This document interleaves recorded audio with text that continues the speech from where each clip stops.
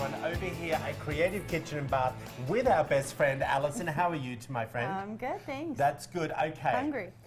I went on a paleo diet once, okay, and I had to eat a lot of spaghetti squash. I had never eaten it before. I'm sure that I maybe have come across it in the past, but I never knew what to do with it. Yes. So I'm glad you're going to talk about that today, and you're making the spaghetti squash with some type of sauce. Tell us about the sauce. This is definitely one of the meals that we would do, you know, for our weekly meals. And I pretty much eat gluten-free as much as I can. Yeah. And my daughter and I, our family just loves this. I have to tell you, know, I love as it an too. easy go-to substitute for traditional spaghetti and marinara.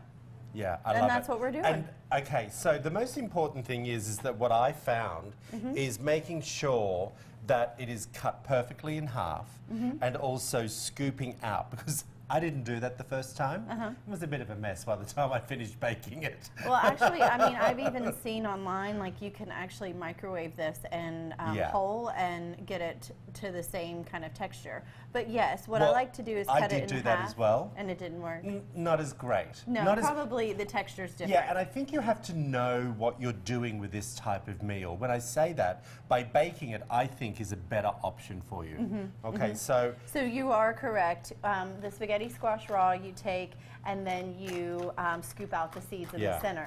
Now what I do is I lay it flat on a baking sheet tray, and then I will put a little bit of water around it and then bake it in the oven. I saw you do that. Now, what I normally do is use a grease paper, put some alfoil on it, not some alfoil, some olive oil, and then Bob's your uncle. And I cook it, What? I just love it. What do you mean? Just I've never heard Bob's your uncle. I mean, well, it means, you know, you're done. That's perfect. Yeah. So this is done. We went ahead and pre-cooked this, and the reason it's called spaghetti squash is just by taking a fork, you start just scooping that, and it just comes apart. And look how easy that is. It is so simple. It really is. Now, and you don't waste anything. I mean, you get the squash all the way to the shell, and it's a lot. And I have to say to you, that's where I get a little bit stuck as well.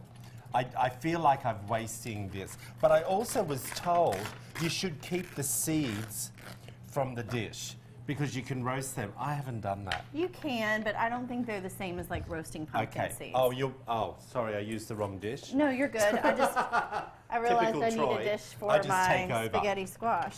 So what we're going to do is you're going to take, oh, thank you, that big spoon will work so much better.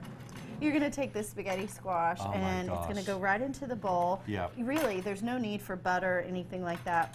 But if you want to be bad, butter and cheese. Oh, exactly. My gosh. Now I do have some cheese for later. So if you would like to help me, I've just got some fresh herbs here, and we're just going to chop those up. Oh, you want me to chop? We're going to mix those in. I think that's what gives the spaghetti squash a nice flavor. Just some fresh herbs, salt and pepper, and a little olive oil just on the herbs. I'll do that while you make the sauce. And now we're going to make marinara sauce. So I took some Roma tomatoes, some onions, and some garlic, and for time's sake and convenience, roasted in the oven, and then you're ready to make sauce. Because it softens up the tomatoes and it's super juicy. It's ready to go. So I'm going to get that out of the oven. You get that.